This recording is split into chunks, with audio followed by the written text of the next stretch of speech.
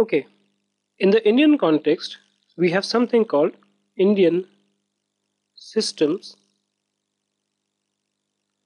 of Medicine, or ISM.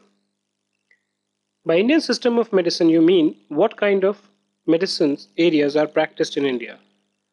This is known as Ayush,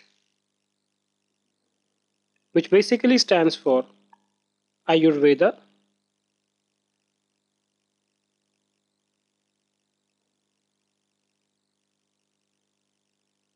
Unani,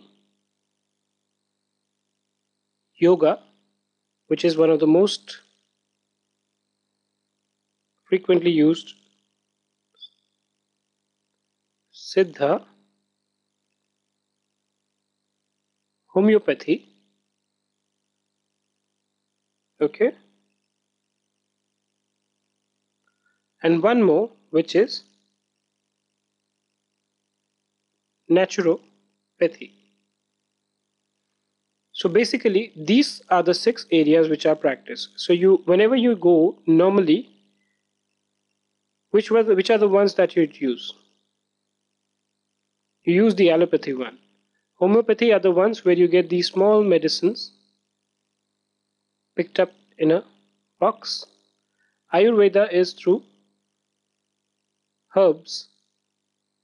Yoga is basically through exercise. Unani against is which is formed from the people who came from Yunnan and settled in India, and so on. However, even despite this system of medicine, while there are some good colleges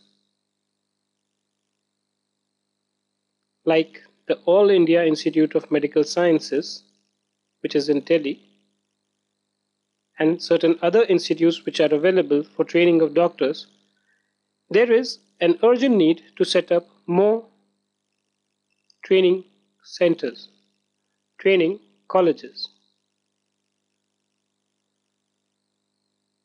I mean, today, one of the biggest problems that a country like India is suffering is of good medical health care.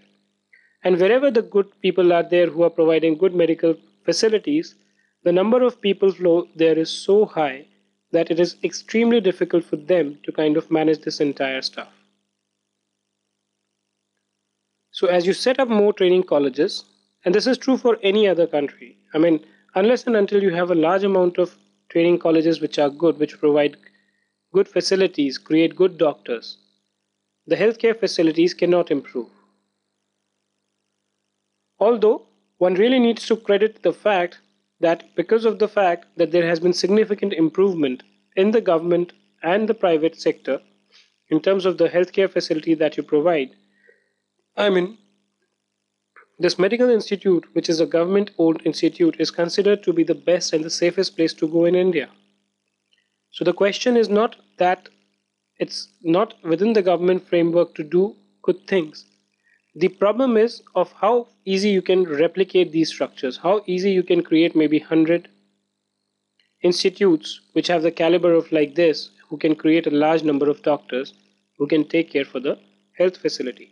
So from an economy perspective, it's extremely important that a medical system should be advanced.